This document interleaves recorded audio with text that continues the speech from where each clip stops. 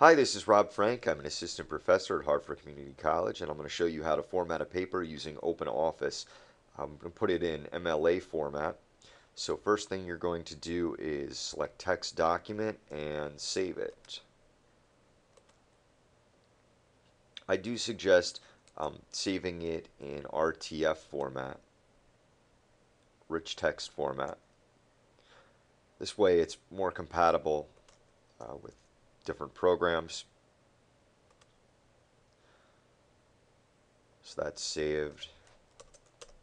Put your name on it first, then professor, and you call me Professor Frank, Rob Frank. You can abbreviate professor, I don't mind. And don't get too creative there, but let's see, the next one is the course and the date. And the date does go in this format. So now the title is going to be centered. And in the next line, going to move back to the left.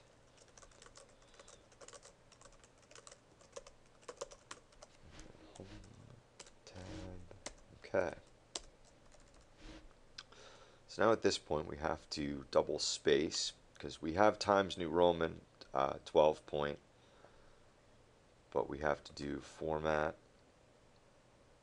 paragraph, or you could just right click over here, paragraph. These are going to want to have to set all 0. That's good. Double space. Okay. So that looks good. Now we have to take care of page numbers along with the margins. So go to Format, Page.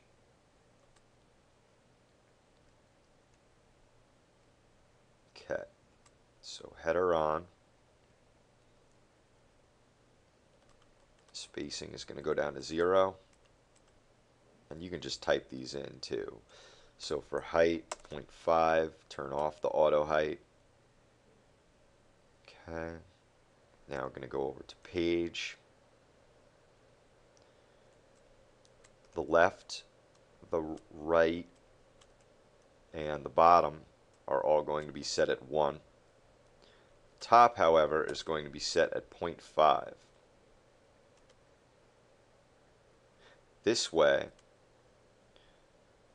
the header and the page itself are going to blend right into each other. So you go up to the header, you hit tab twice, and then you write your last name, have a space, and then the page number. Now, you don't just type in the page number, because if you type in the page number, then it's going to have the same number on every page. So what you want to do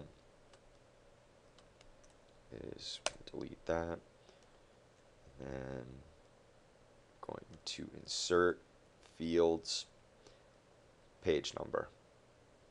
So insert fields page number, and now